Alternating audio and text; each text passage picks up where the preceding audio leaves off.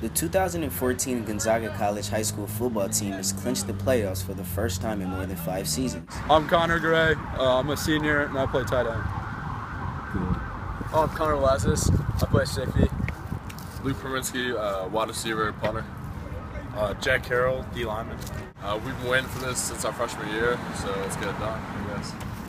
Last time we played them, we were up 21-6 and gave up the lead, so this time we're going to try to finish the game. This year was the first season in 10 years Gonzaga has won 8 or more regular season wins. Our community, it would mean a whole lot to.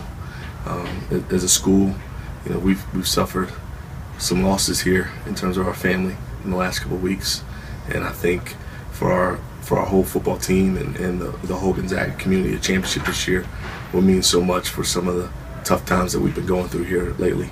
I think we're going to do pretty well. I think against DeMatha, I think we got a good shot. They got us the first time, but I think we're going to come back up and surprise them this time.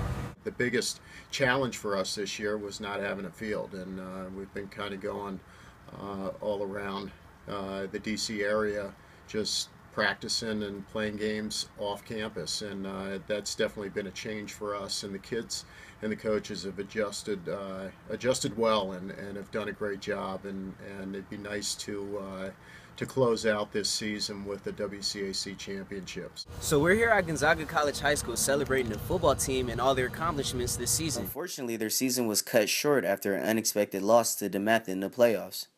Members of the football team seem to still be in high spirits. Reporting for News Vision, I'm Jarvis Collier.